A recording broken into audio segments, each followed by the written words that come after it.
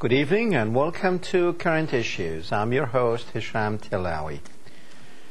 Okay, ladies and gentlemen, in this second hour we will be talking with Maysoon Zayed. Maysoon Zayed is a Palestinian American. She has cerebral palsy and she traveled to Palestine recently, and on the way back something happened with her at the airport. And we're going to let her, once we have her on the phone, we're going to let her tell us exactly what happened. And hopefully we can get her to, even after the ordeal that happened with her, and I know she's not laughing about it, maybe we can have her laugh with us a little bit, because, you have to laugh, ladies and gentlemen. Even at times when you are down, you have to laugh. I think laughing will help people at time of distress. Ladies and gentlemen, before we go to Maysoon, just think about the world around you and what you are seeing on TV. They're talking about, as the caller in the first hour when he said we, it's the Israelis that are destroying Lebanon. Supposedly we should have nothing to do with that. Our government definitely is not wanting for this war to stop, because they could have stopped it the first day. But instead, they sent 100 missile shipments to Israel to bomb more targets, and more civilians died. As the news that you listen to, they tell you that the Israelis are targeting the bombing targets of Hezbollah, but you are not seeing Hezbollah being killed on the ground. It is mainly people. Now Hezbollah killed about 120 Israelis. 89 of them are soldiers on the battlefield, but 1,200 Lebanese have died so far. That's the people that we can count. Actually put your hand on them and bury them. As you do know, the problem is not just Israel bombing and Lebanese dying. There's a problem that a lot of people are still under rebel. There are people are still under rebel alive. There are people who are wounded and bleeding, and no one can get to them. You don't see any of this on the news, on the news media that you are watching on other networks. Why? You got to ask yourself why. Is it really because of 2 soldiers that are still alive, by the way? We do all this, and we are sending Israel still 500-pound bombs to look. I want you to keep this. Go back to this picture. This is a woman. What you are seeing is a woman holding this little, actually she's a girl. She's about 4 months old. That's the hand you're seeing around her. That's her mom's. They are buried. Her mom is buried. She is dead. The baby is dead. And she is holding her baby. Now, when you see pictures like this, ladies and gentlemen, I know for a fact, I don't care what church you prescribe to, no one should accept things like this happening in the 21st century. No one. We should be able to have a ceasefire, so we will not be looking at pictures like that.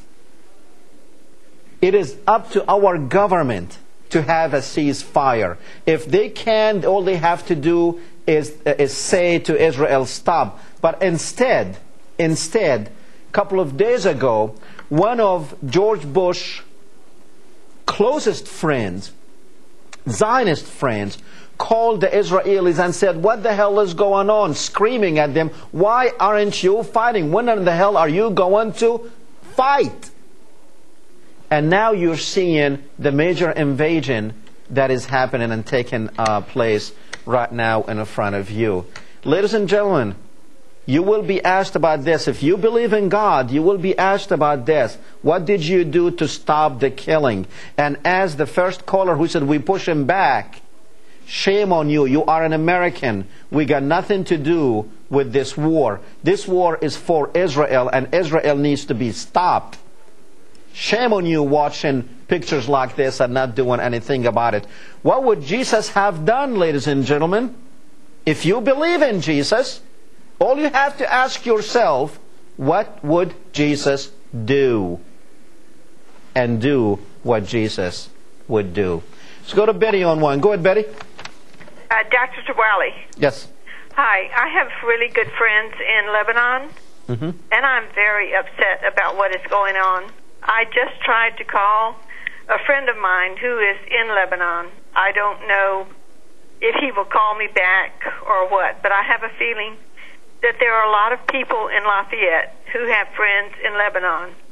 I also have a doctor friend who their granddaughter went over there to visit the grandparents and was not able to get out of Lebanon because the airport was bombed. Yes. So I don't know why people are so impressed with the Jews. I was just speaking to a couple of my friends today, and they were so pro-Jewish. And I asked them if they had ever heard of the Liberty being bombed, and they had never heard of the USS Liberty being bombed. Can you imagine? Of course. I mean, yeah, of course I can imagine. There's probably 1% of Americans know anything about the USS Liberty. You know, last week, there was, about a month ago, they arrested an American. He was spying for Israel. He was in the United States Navy. Right. Did you hear about him? No. No. And let me tell you, I told them, they said, oh, we'll go to the internet. And I said, please do. Look it up. Because I said every time that the Liberty, the anniversary of the bombing of the Liberty comes around, the Spotlight, which it used to be the Spotlight, is called the American Free Press. And by the way, I've been taking that newspaper for about 30 years. And I said they honor the men who were killed on the Liberty. Yes. Well, they had never even heard of this. It just amazes me that people don't know what is going on. But what I wanted to ask... By the way, Betty, their annual conference is coming up next month, and I will be one of the featured speakers there at their conference. And where is that going to be? In Washington. Oh, okay. Now, what I wanted to ask you, Dr. Tillawi, was sometimes we say we don't know of any congressman who will speak out against what is going on with Israel. Have you ever spoken to Representative Ron Paul? Ron Paul is probably, there's Ron Paul, there's a couple of them, very few of them. Right. Nick Rahal is one of them.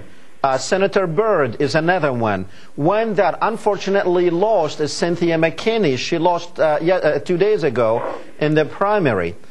This is not the first time she lost. She lost a few years back, then she came back, and then now she lost again because of the, yes, there's very few, but the majority of them, they can't speak against Israel because they will take away their campaign monies. AIPAC, the American Israel Public Affairs Committee, is basically who's funding our Congress. Well, okay, a few years ago, Ron Paul sent us, and I wish I had it, but it is a newspaper that is put out in Washington, D.C. It's something about the Jewish news. Maybe you know what it's called. But he said the Forward. The what? It's called The Forward. Okay. I think there's also something about the Hill. I'm not sure.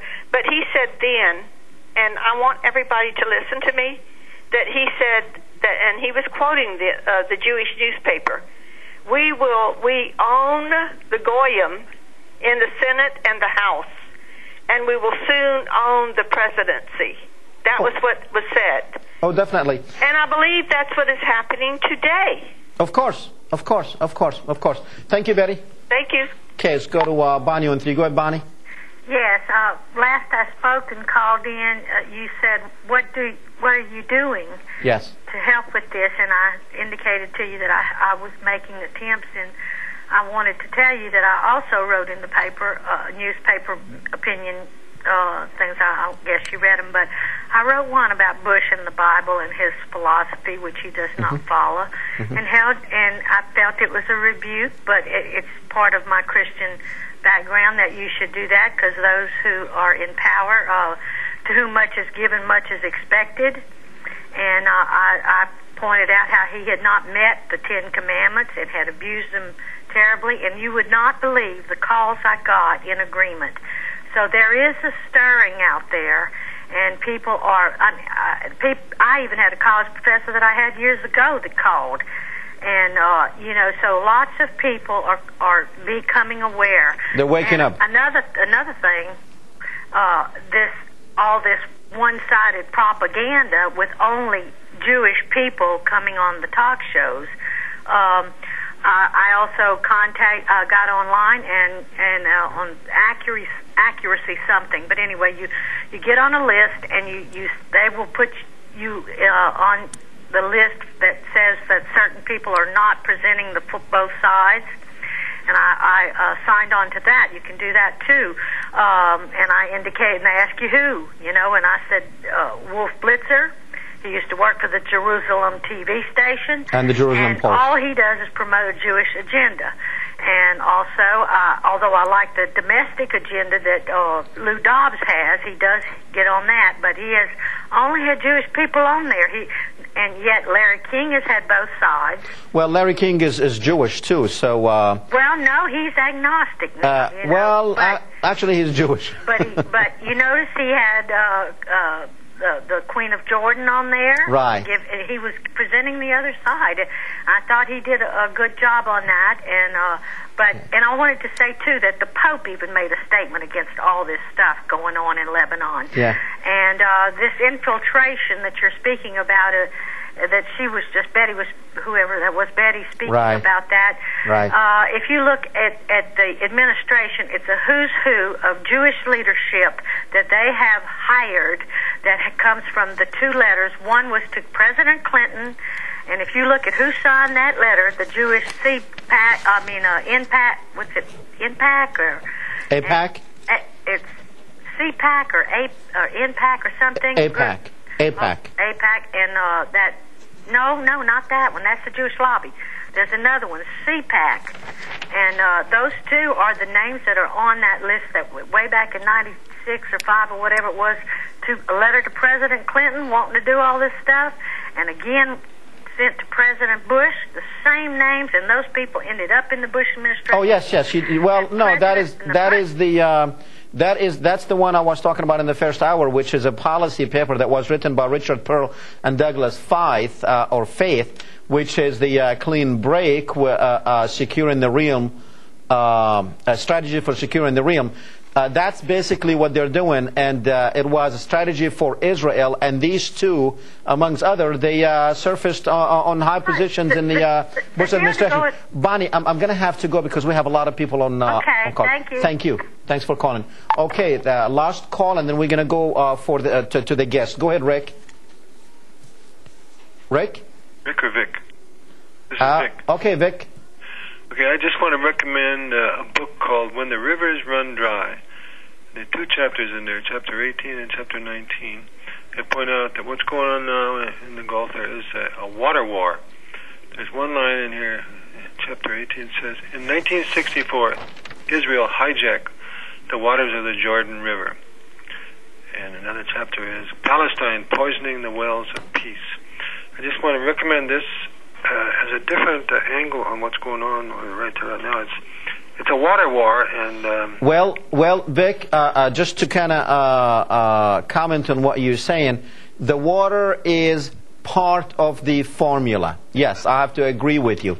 Expansion is when, while you expand, you are going to get some, as we say down here, lanyard, and the water will be an extremely important in this formula. Yes, I agree with you.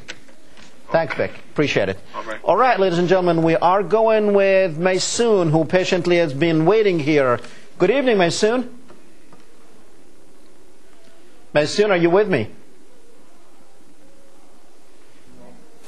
Is she with us? Maysoon? Are you with me? We lost her? Okay, let's go ahead and call her back to where we are. Okay. Let's see, while we are trying, she was on and we were, I guess we got disconnected. She probably could not hold on that long. But as we trying to get her, it's what the callers have said. What the callers have said is really important. You do have, especially like Bonnie, when she said that she wrote an article and published it in the paper. Those opinions in the newspaper, in the local newspapers, they are extremely important. Okay, I believe we do have Maysoon with us. Maysoon, you with me? Maysoon? Yes. Yes, hi, welcome to the show. Hi, thanks for having me on. Maysoon, I told our viewers that you had a problem coming from Palestine. You recently visited Palestine. Now, before we go into the problem you had, just tell me what's going on in Palestine very briefly right now. Well, what's going on in Palestine right now?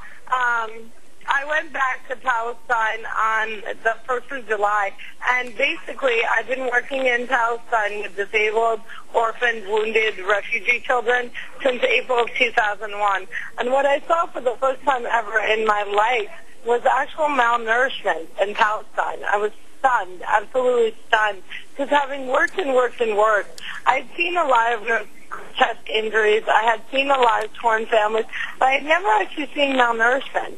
And the Israeli foreign minister made a comment that I found as a comedian deplorable, which was he said, "We're not starving the Palestinians, we're putting them on a diet."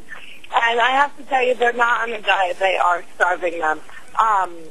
The orphanage hasn't been able to get powdered milk in 3 months because powdered milk is not available in the West Bank, but you can easily buy it within the Green Line. The only thing is that Israeli store owners will not sell more than one tin of powdered milk to an Arab. So I went in and tried to buy it. They told me there was only one. I sent in an amazing Jewish friend of mine who was volunteering with me, and they sold her 10. Wow. That is interesting. That's the first thing that's going on. The second thing is that nobody has money. The Sulta and the people who used to work in the PA and with Fatah have not been paid since February. Hamas has had their accounts completely frozen, and the European NGOs are nowhere to be found. So there's just no money, and with no money, people can't buy goods, and the economy is basically collapsing. Now, what areas did you go into while you were there in Palestine? I was in 3 refugee camps outside of Ramallah, Amari, Kalandia, and Jalazun. I was in Khalil, also known as Hebron, Abu Dis, Bethlehem, Nablus, Silwad, Dedabwan, and Lid. I actually did some work in Lid where they bring children from Gaza with terminal cancer to be experimented on, basically, rather than treated. They bring them to hospitals and within Israel and do experimental cancer treatments on them. I hope they're doing it so the kids can get better and not just use them as guinea pigs. Now, you are involved with some children's project in Palestine. It's called Maysoon's Kids. Yes, I founded Maysoon's Kids in April 2001 to address the growing issue of disabled children in the Palestinian country because unfortunately, the Arab culture is not very good at dealing with disabilities. So my goal was to go in there and kind of elevate the treatment and the education of disabled children. I've been doing so ever since. And we buy all Palestinian-made products. The diapers we use are made in Palestine. The shoes we use are made in Palestine. The toys we give are made in Palestine. Medications and physical therapy equipment we have to get abroad because they're simply not made in Palestine. But whatever we can buy made in Palestine, we do to inject some money into the economy. Now, Maysoon, I know you personally, and I know that you have a physical problem. How was it? How were you able, like, to travel through Palestine? Was it easy? Was it hard? How is it? It's really easy to go to Palestine because Continental flies there, and Continental's great. And I'm a stand-up comic, so I have a lot of frequent flyer miles, so I get to fly in first class. The problem is when you arrive, and the problem with arriving is that the Israelis have been turning away Arab Americans pretty consistently. I was extremely lucky, and I got in. And I think the policy of turning away Arab Americans in the Israeli airport is so grotesquely racist. And I haven't quite figured out why no one found a way to be like, look, if the Israelis were turning away all black Americans, people would see that that was racist. Why is it okay to turn away Arab Americans? I myself was born and raised in New Jersey. I identify as American, and I'm shocked that the American government allows Israel to treat me differently just because of my ethnicity. Does that mean I'm not an equal citizen? And so when I get in, there's usually a really, really long period of interrogation. They go through my bag, take everything out, put everything back in, and then they sit and decide whether you can get in or not. I thank God, mashallah, mashallah, mashallah, got in and went on my way to Palestine and did my work. And then when I was exiting, they really took to me. Okay, tell me about what happened. They tried to make sure I never came back to Tel Aviv. In fact, at some point, the security woman said to me, maybe next time you should go through Jordan.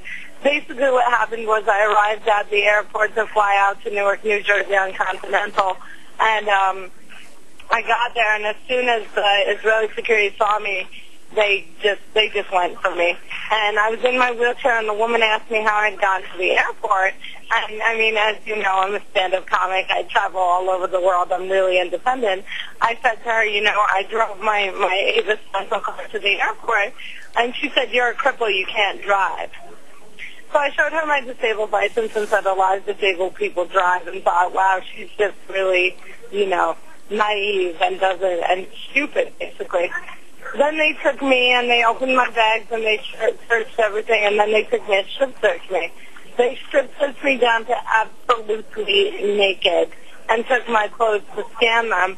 When they brought back my clothes, something was missing, and it's uncomfortable to say this to a man, but they had taken my maxi pad, and I had my period, and they had confiscated my maxi pad. So I asked them to give me another one. They said they didn't have any. I said, that's okay, I have some in my hand luggage. Staying calm. I mean, I was disgusted, but I was calm. And at that point, they informed me that I wasn't allowed to touch my hand luggage, and I would be allowed to board the plane only carrying my passport. They wouldn't let me take my Quran. They wouldn't let me take my stuff that's New Armanu, who I always have with me. And they wouldn't let me take my maxi pads or my medication. I take special medication because of my cerebral palsy that helps me with balance so that I don't throw up. And they would not let me have my meds for a 12-hour flight. So I boarded the flight covered in blood. Covered in blood. The stewardess wrapped me in a blanket, rifled through all their luggage, got me a pair of their shorts, Chris, the male flight attendant shorts, and I changed into those, and then proceeded to throw up 6 times over the course of the flight because I wasn't allowed to have my medication. Now, to tell me, I'm trying to imagine how, if any one of our viewers would go through this, how would they feel? Tell me, how did you feel walking into that airplane in the shape that you were in? Well, it was worse for me, I think, because as I was boarding the airplane, a woman tapped me on the shoulder, and she said to me, are you the comedian? And in that moment, I knew that they had dehumanized me to the point where I was irrecognizable, both to myself and those that were around me. I felt really dirty. I felt low class. I felt like because I was in the wheelchair, that people might think I was retarded and I didn't know any better, and that's why I was covered in my own blood. And I just wanted to scream, like, this is not me. This is not who I am. I'm not dirty. I know how to take care of myself. They're doing this to me. They want to shame me. They want to embarrass me. They want to humiliate me. And when I got home, I was just, and I asked her, as I said to you, I asked her, are you doing this to me because I'm Arab? And she said, yes, and maybe next time you should go to Jordan. Well, also, I mean, do you think they also did it because of what you do? I mean, after all, you are a comedian, and most of your comedy is you're trying to show what's going on in the Middle East through comedy. See, I would have thought that when I came in, because when I came in, they scanned my name, and they said to me, we've seen your website. They said they've seen my website. I don't think that was the case going out because she never scanned my passport. As soon as she opened my passport and saw an Arab name, she went from me. She took it to another room to find out who I was. I don't think I'm on some most wanted list. I think the simple fact that there was an Arab in her airport was enough to make her behave inhumane. Okay. Maysoon, stay with me. We're going to take a break, and then also we welcome all your phone calls, our viewers' phone calls. Just stay with. Yay! Stay with me.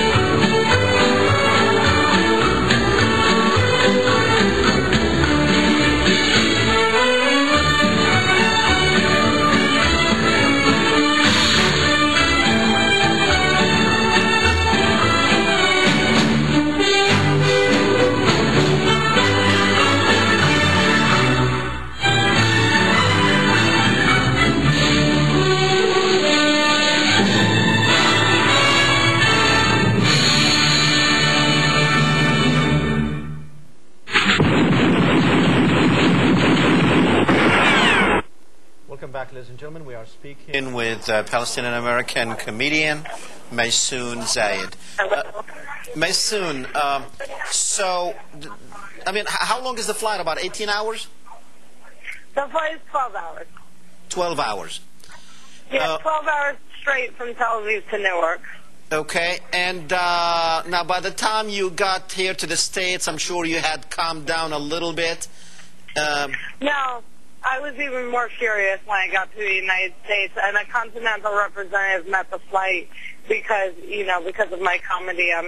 They know who I was, and they felt really bad about what happened, and they met the flight. And I was more furious and more indignant landing because I knew that I got back to the USA and was like, I'm here, I'm home, I'm supposedly a citizen here, and I know for a fact that the government of this country is going to do nothing to defend me. So I felt like I was flying from one place that didn't want me to another place that didn't want me, and it was really upsetting, honestly. So did you contact the State Department and explain to them what happened? I've contacted the State Department. I've contacted a bunch of my congressmen. I've contacted Darrell Issa and Nick Rahal. I've contacted Jim McDermott to just let them kind of know what happened with me. And I am in the process of talking to a series of lawyers to see if I can possibly do, because maybe that's the only thing to do. It was torture. It was torture, not in the physical sense, but it was the dehumanization and the humiliation that has been really hard for me to cope with. And my career is all about making people laugh, and I arrived at 4:30 and had a show the next night. Dino Vidala, the other comedian, and I taped a TV show called The Watch List for Comedy Central, and I was so out of it, and everyone was like, this isn't Maysoon. And I don't know what it is about that event, but it was really dehumanizing. It's been really hard for me to bounce back. Well, I mean, Maysoon, look what they are doing in Gaza and the West Bank, and also look what they're doing in Lebanon. So, and I mean, I just have to point out, like, what's happening in Lebanon is absolutely an act of terror, without a doubt. It's an attack on a civilian population. But as people watch Lebanon, they need to make sure that they don't forget that these smoke and mirrors are something Israel loves, because they know that attention is distracted from Gaza. And when I was in Palestine, I would hear the daily numbers of who was being killed in Gaza and just think, my God, the rest of the world does not know that children, civilians, adults are being killed because of the attention is so focused on Lebanon. Okay. Now, I want to go back and talk about what you saw in Palestine, because it's very important that we get this eyewitness account of what's going on. The stuff that people don't see on the news, like the day-to-day living for a Palestinian family who has been under siege since 2000, as a matter of fact. How are people living there? How can they... People are not living there. People stopped living there in February. I mean, they're the walking dead. They're sitting in their homes day after day, terrified that their family members in Haifa and Jaffa and Tarshiha are at danger with all the bombing that's going on up there, wondering about their friends and family that are in Beirut, and basically under siege constantly. When I call my friends in Gaza, there are always bombs going off around them. Always. There's always shooting in the background. I've been shot at in Abu Dis. I've been shot at Khalidiyah. These people are not living. They are the walking dead. They live in absolute terror and fear, and I don't think it's something that the general public is aware of, especially for the disabled population. One of the most common things my students say to me is, I'm always afraid I won't be able to escape, because when you're wheelchair bound or you're blind, it's hard to navigate quickly. And it's a place that's all about ducking and getting cover and getting out of the rubble and racing out of the building before they bulldoze it. Okay. So, I guess you did not try to kill them with laughing, huh? I always do. I did a comedy show on my last trip. I've done comedy shows in Ramallah, Haifa, Nazareth, Bethlehem, and now I did a show in Jedwan, my hometown, on this trip. So okay. Even in the airport, even when they're gunning for me, I'm always still telling jokes. So, like the woman who took my maxi pad, I was like, wow, you're more evil than a Palestinian mother-in-law, and that's evil, you know. So, have you, how long has this been? When did you get back? I got back a week ago. A week ago.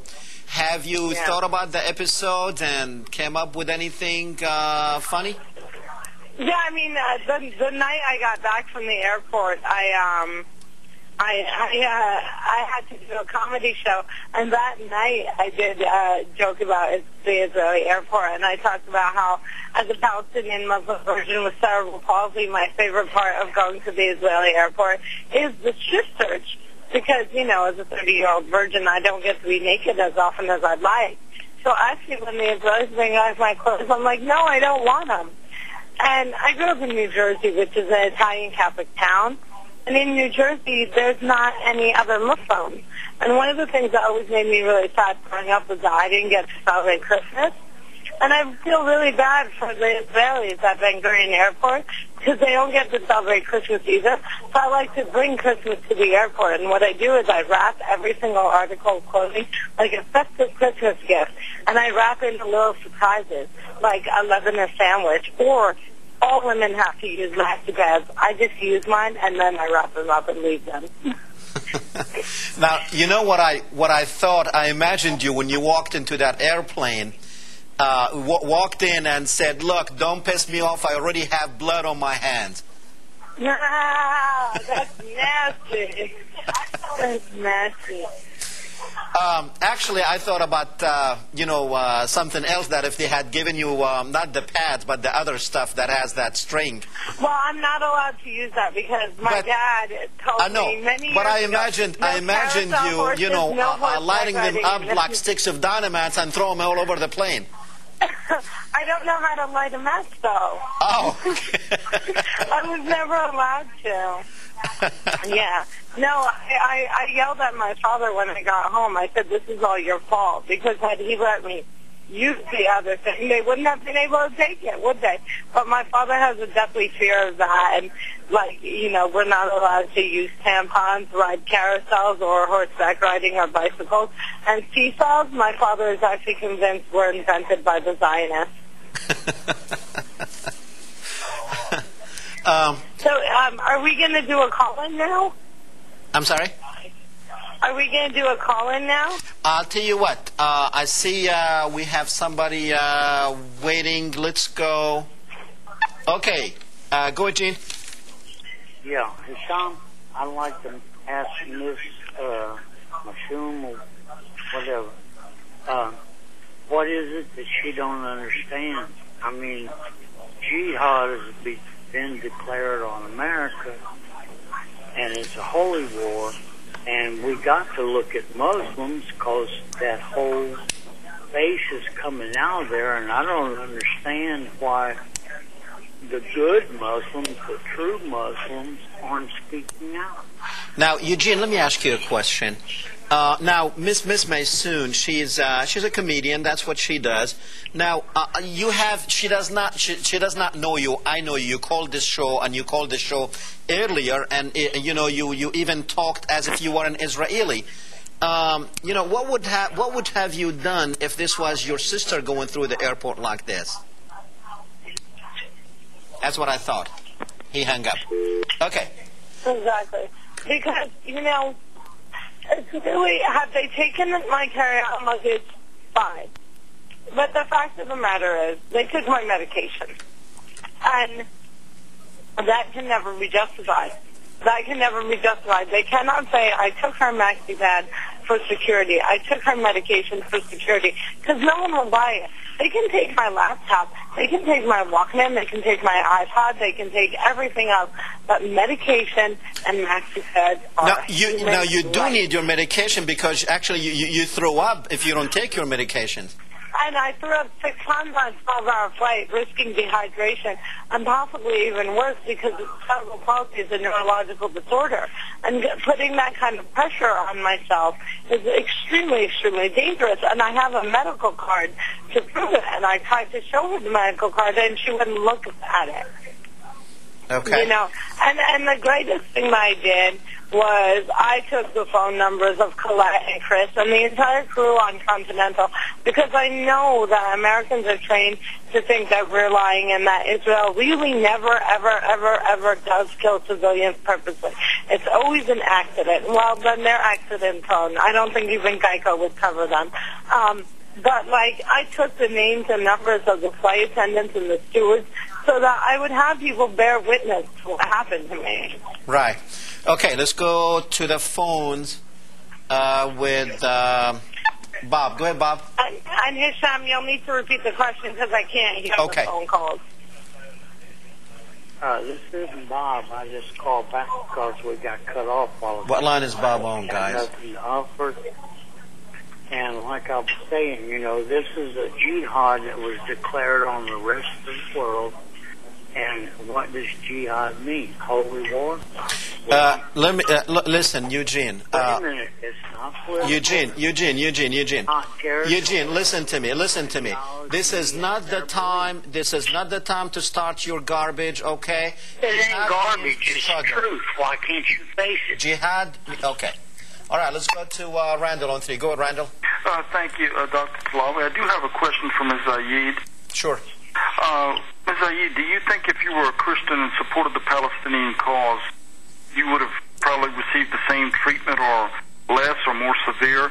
Because everybody's under the impression that Christians are welcome with open arms in Israel. As long as you agree with Israel, I believe that would be the case. But if you against the Israeli position, I don't think you'd receive much different treatment treatment. Absolutely not. You know why I say no is because Palestinian Christians also have Arab names, and American passports don't say your religion. Maysoon happens to be a Christian name. I have a Christian name. Zayed, my last name, is a very famous name in a big Christian community in Ramallah. So really they had no way of telling if I was a Muslim or a Christian just based on my name because my passport doesn't state it. That being said, my friend Jackie, who has also gone through the airport as a Palestinian Christian from Bethlehem, is treated just as severely as I have. Basically, it's not a religious issue. It's a race issue, and they are only concerned with whether you're Arab or whether you're Jewish. And if you're an Arab, you're going to be discriminated against, regardless if you're a Buddhist, you're a Christian, you're a Muslim, or a Mormon. So being, having an American passport and being an American, that really did not help you much. It really doesn't, and that's what's been so offensive for me is I'm born and raised in the USA. I actually hold no other citizenship, and I think I should be treated the same as any U.S. citizen and not discriminated against based on my ethnicity. Now, we don't turn back Israelis here if they come into the United States because we do have an agreement with Israel. Basically, we will let their citizens come to our country, and then they are to allow Americans go into to Israel.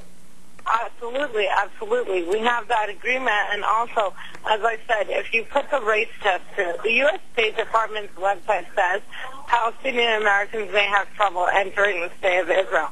I dare them to replace the word Palestinian with the word black. Can you imagine if there was an alert that said black Americans would not be allowed in Israel, or Jewish Israelis would not be allowed in America? People would go absolutely insane. And because it's Palestinian, it's okay. Exactly. Imagine if someone would be returned from New York just because they were Jewish. Exactly. Imagine that. Imagine if it was because they were Asian or because they were disabled or because they were female.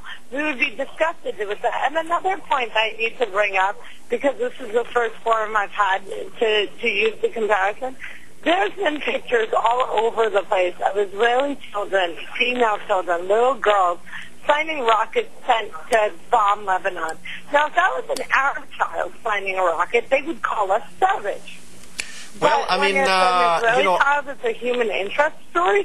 This is ridiculous. If they truly don't believe in the killing of civilians, why are they bombing the infrastructure? Why was the attack on 2 soldiers who are valid military targets, responded to with a carpet bombing of Beirut? One of the most beautiful cities I've ever went to has been destroyed because Israel feels like they are above the law. And they need to stop saying that Hezbollah is hiding between civilians. That does not justify killing civilians. That's why, when there's a hostage situation, they don't blow up the whole bus unless you're in Russia and you've gassed the theater. They don't do that. They try to get the hostages out safely. So basically, Israel has no respect for civilian life, whether it's children or women or anything else. And all they care about is furthering their agenda. And the U.S. rushing them bombs is disgusting. Well, some of their rabbis, the first week of fighting, they met, and they had actually a statement saying that at time of war, it's okay to kill civilians, women, and children. If this had been a Muslim cleric that had declared that, the whole world would be hearing about it, but we did not hear about it on Western media that rabbis in Israel said it's okay to kill women and children.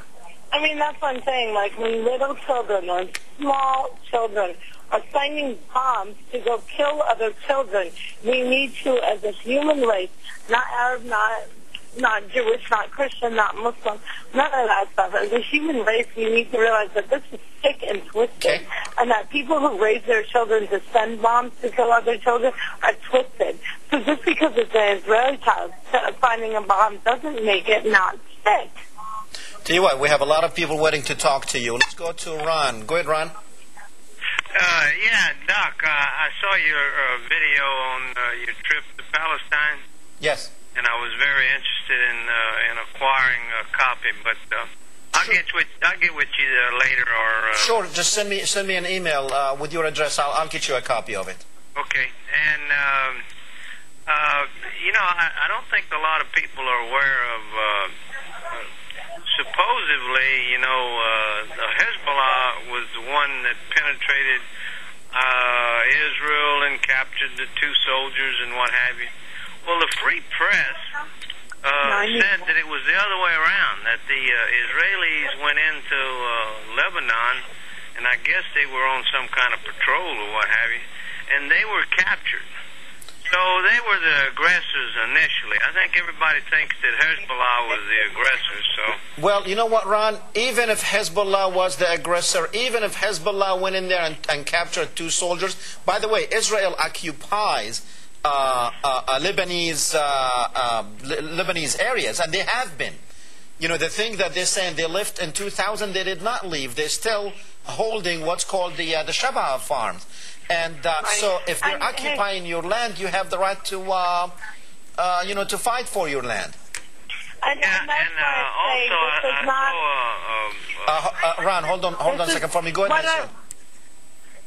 What I'm saying is that this is not a religious discussion. It's a discussion about humanity. I'm on home. Yes. Go ahead, Ron. and I also saw a film on some prominent Americans that went over to Palestine, and they showed what the wall had done to the Palestinian people, towns, cities, economy. You know what, Ron? Let me ask Maysoon, because I know she went and saw the wall. Tell us about the wall, Maysoon. Hey, I just want to let you guys know, I was actually sitting at a birthday dinner for my friend Corey before you went, and we're sitting here with a group of really 8 Americans who are listening to basically what I'm saying, Jewish, Italian, Catholic, Christian, who are listening to what I'm saying. And as I say, I'm listening to them talk, I can tell that the U.S. media is not portraying what's happening in the Middle East the way that I have seen it on the ground. Okay. Ron talked about the wall. Did you go see the wall? I saw the wall, and the wall is one of the greatest atrocities I've ever seen with my own eyes. It is scary. Actually, I've been blessed and lucky. I happen to live in an apartment that is intersected by the wall. So I have one door in the West Bank and one door in Jerusalem. So I saw the wall every single day, and it's stifling. It's stifling. It's stifling. You can't even breathe. And when you go to Bethlehem, the wall actually opens to let you in. It looks like something out of Star Wars, and it's really just frightening. It's disgusting. It's a land grab. And the thing that drove me the craziest about the wall is that it was separating Arabs from Arabs. But the thing that I found the most beauty in was the amazing, incredible paintings and artwork that have popped up on the surface of this light known as the wall. It's ridiculous. Right. It's ridiculous. Okay. Thank you, Ron. Okay, let's go to Canada with Ramsey. Go ahead, Ramsey. Hello, sir. How are you? Hi. Sir, I just want to comment on what you said about the Jews. I have an article here that says that the Yaisha Rabbinical Council announced in response to an IDF attack in Kana that according to Jewish law, during a battle of war, there's no such term as innocence of the enemy. See, that shows you how supremacist the Jewish state is, really. And, well, just imagine if this was a Muslim cleric who, who would make a statement like this, that it's okay to kill civilians and women and children. Imagine if that, how they would carry it. The guy who was... Front page news all over the place. Right. Now, the guy who was asking about jihad, declared jihad, they don't understand. Jihad is a word that means struggle.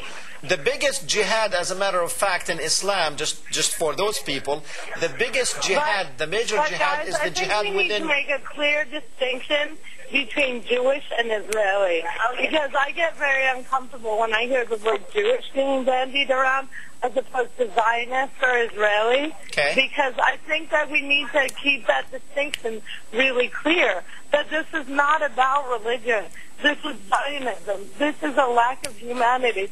And the Jewish Americans I know, and even some Jews living in Palestine that I know, and I do know Jews living in Palestine, do not approve of this inhumane treatment. Right.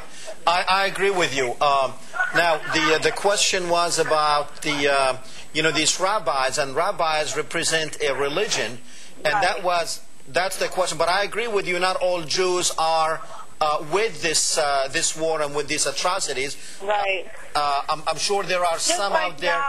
But you know what? You know what I found out, Maysoon? KKK. Their voices are not being heard, though. I mean, I have I have friends who are Jews, and they do oppose Israel, but their voices are not being heard. Why are their voices not being heard? For the same reason that my voice and your voice not being heard. Mm-hmm. Ramsey. Yeah, go ahead, Ramsey. I just want to make a comment about your caller, Eugene, who doesn't know anything about history. He has to understand that the United States supported the Muslims who declared jihad. They created Osama bin Laden. They created Al-Qaeda.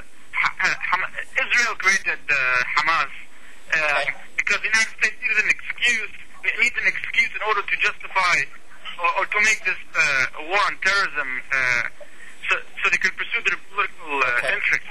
Ramsey, I appreciate the call. We're running out of time. Let me catch another call here with Betty. Go ahead, Betty. Hey, Sam. Yes. Yes. Before you take that call, can I just shout out? Okay, I'm sorry, I didn't hear you. Say that again. I said before you take the next call, can I just make sure that everyone has the website?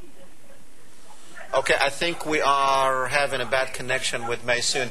Maysoon, if you can hear me, thank you for coming on the show. Thank you. We are running out of time. www.maysoon.com. Thank you very much. Actually, we are going to put that on the screen.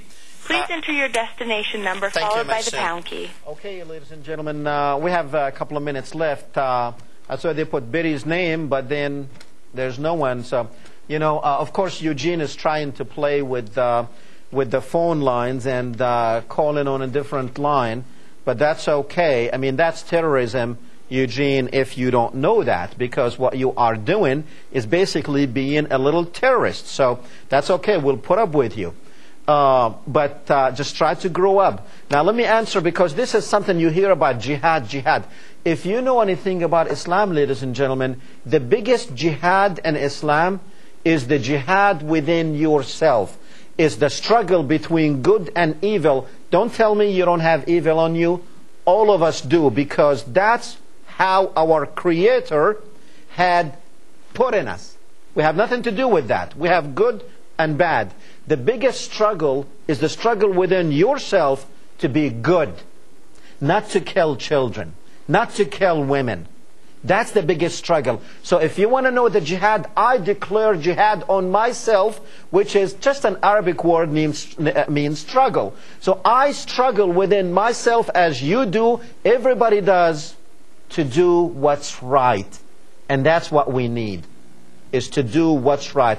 And actually the small jihad in Islam is actually when you go to war. You go to war to defend yourself, defend your family, defend your land, defend your religion. That's what you go to war for. You are not to attack. You defend if you are attacked.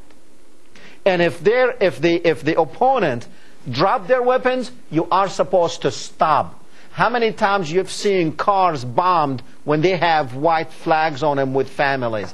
Ladies and gentlemen, next week, remember, we will be on channel 15, not channel 5. We'll be on channel 15 for next week. And also, we're going to have Lyndon LaRouche with us for next week. Don't miss it. It'll be a good show. We will see you then Thursday. Don't forget, Channel 15. Good night.